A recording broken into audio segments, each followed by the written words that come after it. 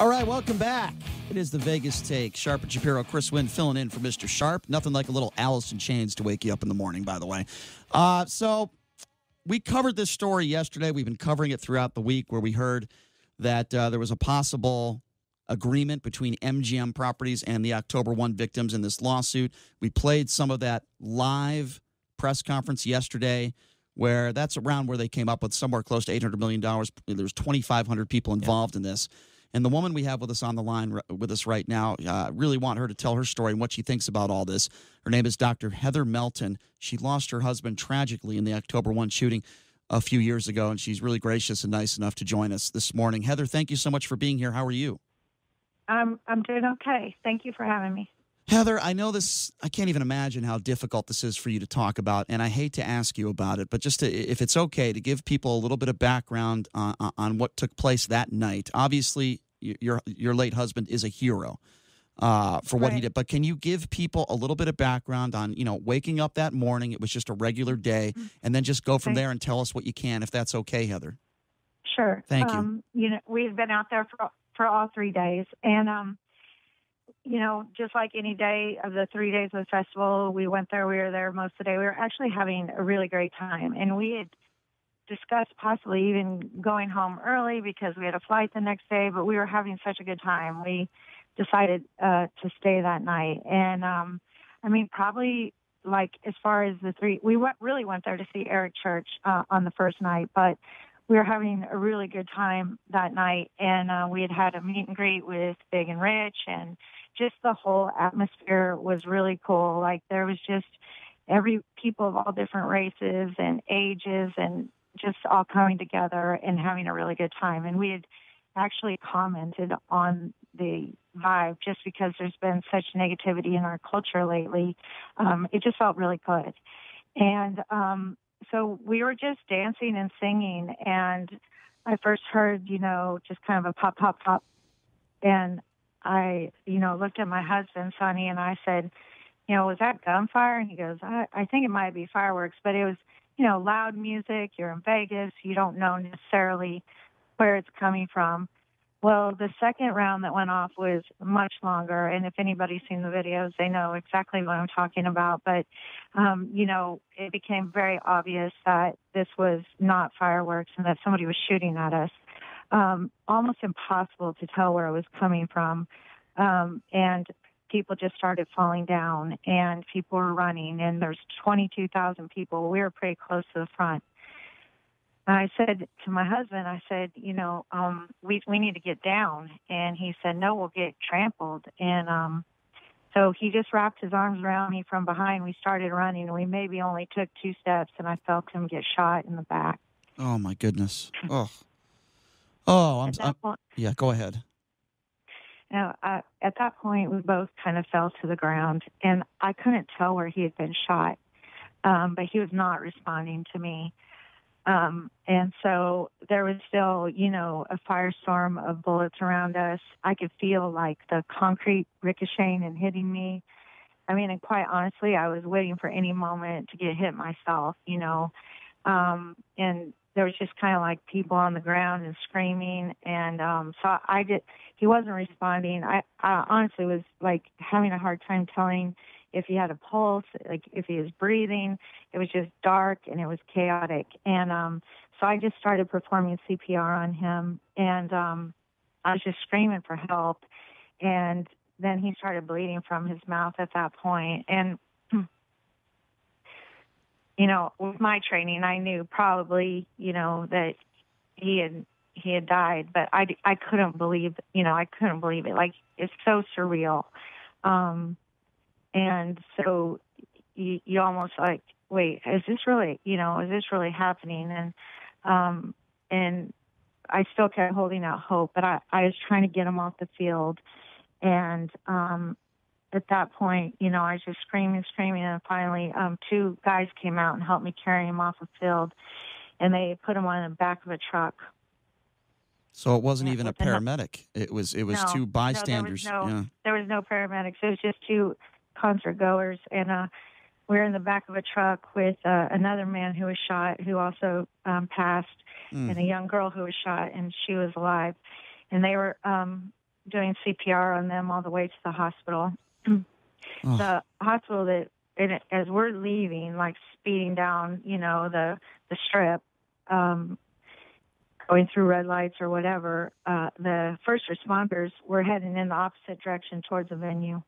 mm, So, by the time we left, nobody was even there. And when we showed up at the hospital, it was just a small, local hospital. It wasn't the trauma center. mm-hmm. They had no idea that the shooting had even occurred.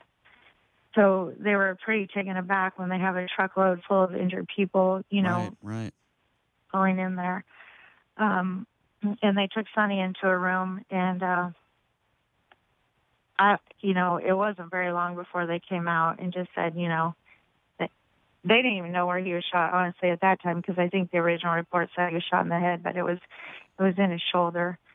And, and that kind of was the beginning of the nightmare. Shot in the shoulder. Obviously, I'm not a doctor, because when you say, shot, died instantly, you think head or chest, right? Right. Well, it entered his left shoulder, but it went diagonally across his chest. I mean, it basically hit everything it could hit. Yeah, no, I understand. I'm so sorry that you had to go through that. I guess the only thing you could say about at least in the last moments, you and your husband that day were having a fantastic time together. I guess that's what you have to take away from it, the great time that you were having, right, Heather? Right. And I mean, we always had a great time together, but yeah. I literally remember at one point looking at him and thinking, thanking God that I had found him and that I was able to have that kind of love that I didn't know was possible. How long did you know him for? 5 years. 5 years. It wasn't very long, yeah.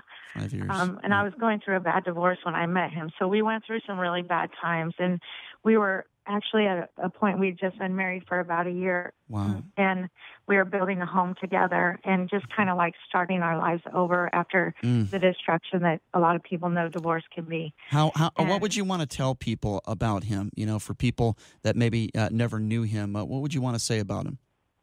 Well, I think what everybody talks about, you didn't forget him. He had this smile that lit up the room, but he was a nurse, and he was just the most compassionate, loving, person I've ever met, and that he just had a way about him that if you met him, you remembered him. And I've received many letters from his patients that just talked about, what a caring nurse he was and a gentle soul. I mean, he just was almost too good to be here for too long, I feel. He just was that kind of person. Well, Heather, first of all, let me just say thank you for sharing that. I know it can't be easy for you to share that story with us that you just told us. Thank you for doing that.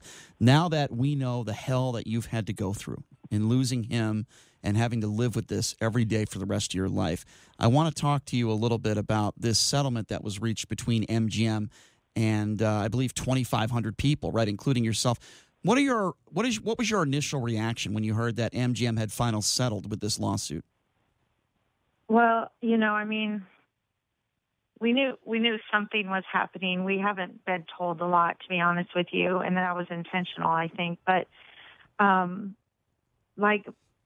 was actually operating, and I came out of the operating room, and somebody had the article on their phone and said, "I guess you know about this, right?" And honestly, my first response was really visceral. It made me kind of nauseated and sick to my stomach. And I don't know. I mean, I guess it's kind of a lot of people think, well, you're getting the settlement, but we didn't win the lottery. We lost, And even if they gave me the whole amount, I wouldn't take it if I could have my husband back. Of course. Right. No, and I completely understand that. Money's not going to bring him back. I get, and I think about the people who are still enduring surgeries and medical expenses, and I hope it brings some closure to a lot of people. I don't think if you've lost somebody, you ever have real closure. I think that's just a word that kind of gets tossed around there. But for me, I don't think, it's going to bring me any closure. I didn't want to be in litigation with MGM or anybody, to be honest with you. I'm glad that they decided to work something out without that actually happening. So, Heather, Robert Englund, who's the lead counsel, who was representative attorney in the for the 2,500 plaintiffs, including your family. He said, quote unquote, while nothing will be able to bring back the lives lost or undo the horrors of so many suffered on that day, this settlement will provide fair compensation for thousands of victims and their families. Now, of course, you've already described your feelings regarding, the amount of money, and it doesn't matter how much money it is. It's not going to bring back your family. How does that make you feel though when you hear the attorney speaking that way about the settlement? I mean, like I said, I know, I almost don't know how to respond to that. I mean, Yeah. it is. I mean, but there's some people, there's a whole spectrum of what people who file lawsuits have endured, from anywhere from probably PTSD to, death. But there's people who are paralyzed, and there's people who are still having surgery. So I think for each person, it probably means something different. Yeah. Mm-hmm. I think for me, one of my biggest issues, and I've expressed this to my lawyer, is that I wanted policy change to occur. And I want to talk to you about that. Yeah, I want to talk to you about that, Heather. I want to give you a chance to talk about that. If you're just joining us, we're speaking with Dr. Heather Melton. She lost her husband tragically in the October 1 shooting. She was right there with him a few years ago. We just had this MGM settlement yesterday. Okay, Heather, let's talk about that. So now we talk about policy, right? We talk about gun control on this show all the time. So what do you make, first of all, the weapons that Paddock used, the weapons he was able to get up there to that room? We talk about assault weapons all the time on this show, and I certainly think more needs to be done. Our politicians need to be working together. Heather, it almost seems like we're talking about these mass shootings on a weekly basis. What do you make of where we're at right now in society with these mass shootings, and what do you think should be done? That is a huge question that I don't even think most people grasp the enormity of even trying to change it. I personally think that we have had a humongous disconnect in this culture of having any value for life. And this man also had explosives in his car. And, the psychopathology behind some of these people, it's just horrifying. And if they want to find a way to kill, they're going to find a way to kill. I will tell you up front, I live in the South, and, my husband owned an AR, and my brothers own guns. They're all legal gun owners. So, and I don't think he'd want me to speak out against it, but we obviously have to do something better to vet the people who are purchasing these weapons and knowing how what they're buying, how much they're buying, and also not just their criminal background, but also psychological background in some way to flag these individuals who should not be purchasing weapons. As we know, there was another shooting at a church with a man who was released from the military because of psychological issues. He should not have been able to legally buy a gun. Right. No, I'm with you. It's an enormous problem because the laws are state to state. There are literally hundreds of thousands of guns already out there, so it's not just gun control, but there just has to be, I think a lot of social media too, because, I feel like this man who killed my husband, I just envisioned him sitting in front of his computer, looking at things on social media, becoming anger and rage, feeling like he doesn't have something that somebody else doesn't have, and nobody's lives matter. Yeah, that's a good point. We seem to, feel like, that if somebody doesn't believe the same way we do politically, then somehow they don't matter. Exactly. And, if you don't value somebody else's life, then you don't care if it gets taken. And, people have said that even about the people who were killed at this festival. Yeah, which is horrible. And you make such a good point, Heather, because you're right. It's not just gun control. We got to talk about mental illness. We got to talk about social media. We got to talk about, red flags. When you see someone act a certain way or do something, people need to be diligent and they need to report it. I hate to ask you this question, but I have to do it. If you had a chance to speak with the Paddock family, would you say anything to them? What would you say if you had a chance to meet with anyone in that family and talk with them? Well, I don't know the whole background, but I imagine they're suffering enormously too. I feel heartbroken for them. And, I don't know if they saw signs, but if they did, even when people say something, sometimes it's hard with mental illness to get that treated and addressed.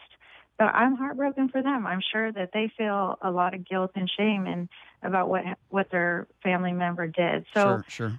I mean, I would not hold anything against them. And I've actually made it a really big point in my life to not feel anger or hatred towards Mr. Paddock either. I mean, I think that is very courageous of you and not an easy thing to do. I have to commend you for that. You know, it's interesting because Heather, we were just talking about the story. I don't know if you heard about it, about the police officer who went into an apartment that she thought was hers and went in there. Yes. And the testimony of the brother of the victim, he's on the stand. Not only does he say he forgives her, but he actually hugs her in court. And I see what you're doing, very similar to what he's doing, and, not holding that anger in your heart. I tell you, I give you a lot of credit for that. I have to ask you about this, Heather, because this bothers me. I would imagine this bothers you. Were you right there where you lost your husband and 58 people lost their lives? MGM is now turning that into a pay-to-park parking lot. I find it to be utterly disgusting.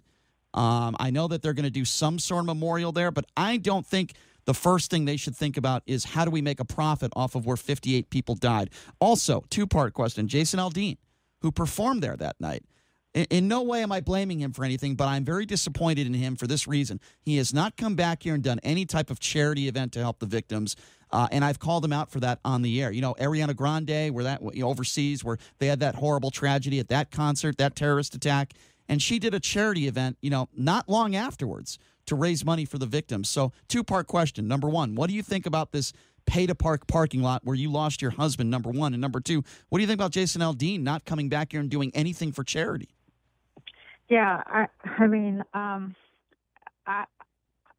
have realized in my life now that most things are driven by money, and money is the king. And MGM, I think it's disgusting, but I feel like their behavior has been the whole time. I was staying in that hotel exactly 10 floors below the shooter, and just even how they treated me when I went back to get my stuff, I didn't find very, sympathetic or empathetic to my problem.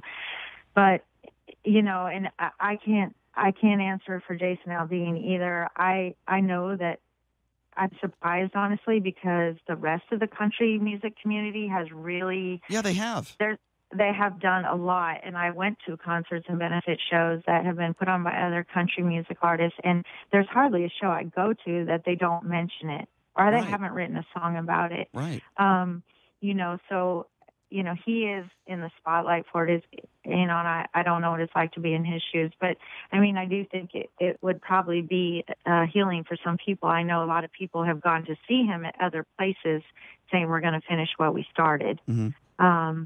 So, I think it would probably be, beneficial to some of the victims if he did that, just from a healing standpoint. Yeah, and by the way, and by the way, Heather, I am in 100% agreement with you. The way MGM has handled this situation, I think, is disgraceful. And the counter lawsuit against you guys was atrocious. They say, well, it's just a legal maneuver. Oh, give me a break. Give me a break with that nonsense. They didn't have to counter sue you guys. They could have settled long ago before going through all these shenanigans. Heather, right. I'm so sorry for your loss. And all the others that lost their lives, that were injured, or even that weren't injured or didn't lose anybody, but just go through the horror every day of having to be there that night. We're glad that MGM settled, but I know the pain will never go away. But maybe if we can make something good out of this and change some policy, and like you said, not just gun control, but mental illness, to have other people never have to go through, sadly, what you had to go through, Heather. Thank you so much for taking the time to join us. We really, really appreciate it. It certainly means a lot to us and the listeners, Heather, and we wish you luck moving forward. Thank you so much. Thank you. There you go. Bye-bye. Thanks, Heather. Thank you. There you go. Dr. Heather Melton. Wow, that was some powerful stuff. She lost her husband. She was right there with him in the last moments of his life on October 1. She called MGM. I think the word she used was disgraceful, right? Or disgusting. Yeah. She's right. I agree with her. She's also one of those people that agrees with me when it comes to that should not be a parking lot. I also find it interesting when she said that she was staying 10 floors underneath where Paddock, executed 58 people. And she said when she was getting her stuff, when she went back to the hotel after she knew she just lost her husband, they didn't treat her with respect. I find that utterly disgusting and deplorable. Well, Brian, it's outrageous, in my opinion, and preposterous to think that it's going to be a parking lot. It doesn't matter if it's pay. I don't care. It should not be a parking lot. It should be a memorial, much like the 9/11 memorial in New York City. Mm-hmm. Okay, there would be something along that lines. If that's not the mindset of MGM or the people, the powers that be that are making that decision, it is an absolute disgrace, in my opinion. I agree. It's disgusting. And you know, they say, Chris, that they're going to be putting up, you know, some sort of memorial. You know, so what? So what? The whole place should be a memorial, as far as I'm concerned. It's the largest mass shooting in American history. How much money does MGM have? We're not talking about we live in small Las business. Vegas. Brian, we know the deal here. Yeah. We live in Vegas, okay? This is a desert. It's not like we're not talking about some major city where, you know, land is so expensive that we have to consider, you know, the financial aspects of it, of, you know, that area, you know, the whole planning behind it or the reasoning behind it is because of it's a money deal. No. Okay, what went down there is going to go down in Las Vegas history as the most horrific mass shooting ever. Okay, it should be a memorial. It should not be a parking lot. We are in complete agreement. He's Chris Wynn. I am Brian Shapiro. Coming up next, we're going to switch topics. Michael Avenatti. It is time to get in the ring with him. We're going to talk a little. Yeah, there's been a little bit going on in the news when it comes to the Trumps. We'll get to Michael Avenatti, and we'll take your calls too, 257-5396 when we get back. You're listening to The Vegas Take.